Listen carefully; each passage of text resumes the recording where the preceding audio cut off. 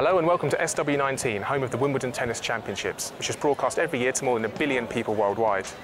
I'm here to meet IBM, the technology and innovation partner for the championships, to find out how they're bringing artificial intelligence and advanced data insights to this audience.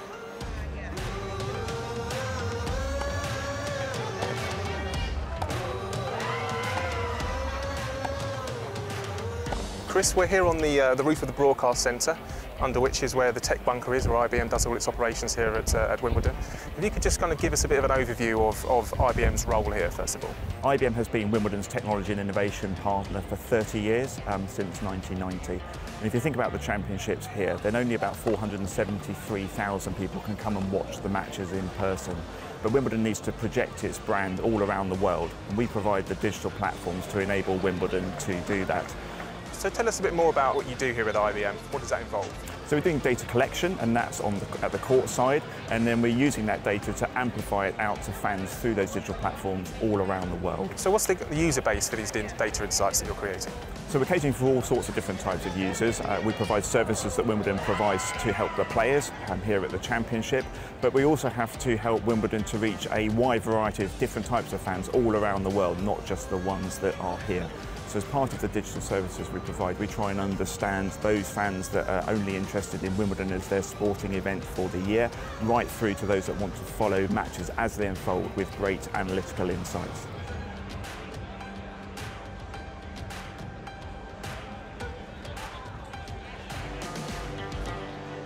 So now we've come downstairs into the IBM tech bunker. Chris, what happens down here?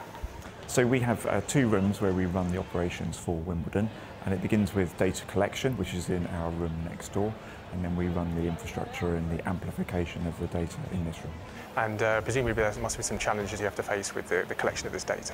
Yeah, so the data collection, we employ 48 tennis players from county, national and international levels as part of our IBM team here at Wimbledon. And we employ tennis players to sit at the court side, so 2 per court and 3 on the show courts. And they're capturing the speed of serve, direction of serve, the return shot selection, the shot that won or lost the rally, and the number of forehands and backhands that each player plays. And we aim to capture all of that data completely accurately within 1 second of the point finishing.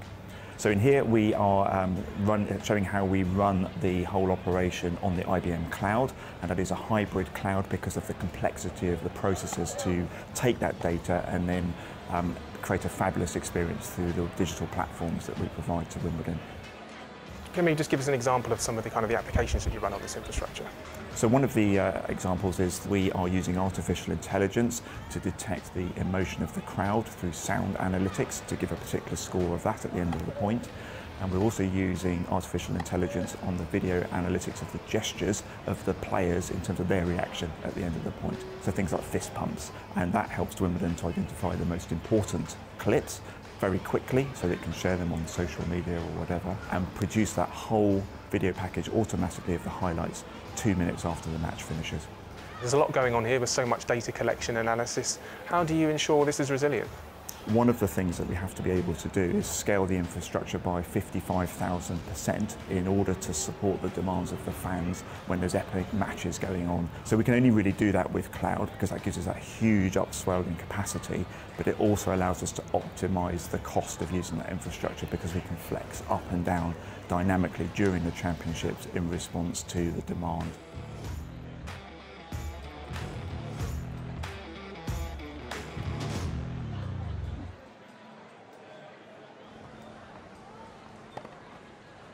So now I'm here with Alex from the All England Lawn Tennis Club. Alex, why is it important that you're able to implement some of these new technologies that we're seeing here today at Wimbledon?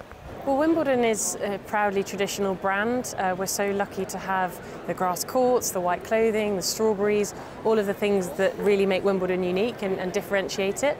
But we also recognise that we can't just be traditional, we have to be innovative as well. We have to be forward-looking, we have to acknowledge what our consumers expect of us.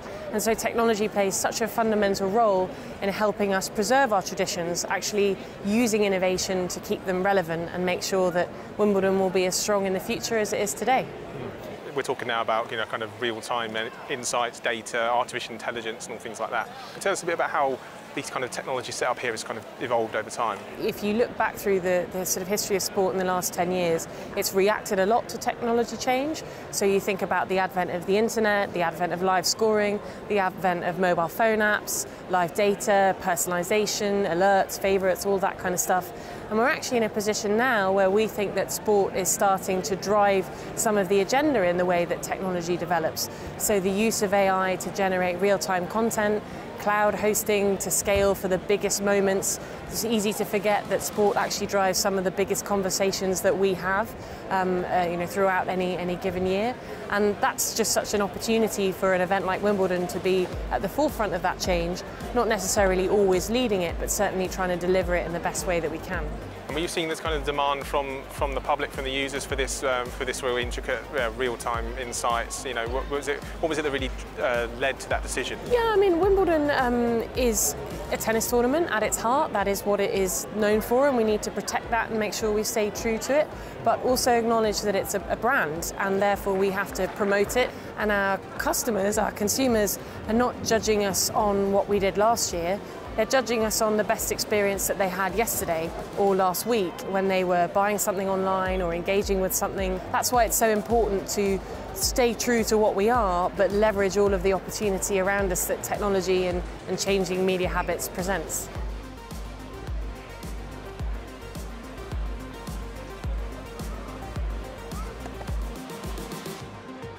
So we've heard today how Wimbledon is about so much more than just a tennis championship. It's also a huge centre of tech activity.